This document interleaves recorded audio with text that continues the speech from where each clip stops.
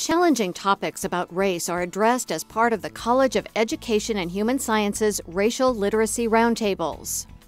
Each session offers a guest speaker or panel of experts to provide insight into a topic. Small group discussions are held on topics including cultural appropriation, understanding the experience of multilingual students, and racism during the COVID-19 pandemic. The purpose of the roundtables is to build skills around examining and discussing race and racism. The roundtables draw students, faculty, and staff from across the college. Comments from participants reflect the value of the program and the importance of leaning into those tough conversations. The Racial Literacy Roundtables were launched in fall 2019 by scholars from the Departments of Child, Youth, and Family Studies and Teaching, Learning, and Teacher Education in collaboration with UNL's Teachers Scholars Academy.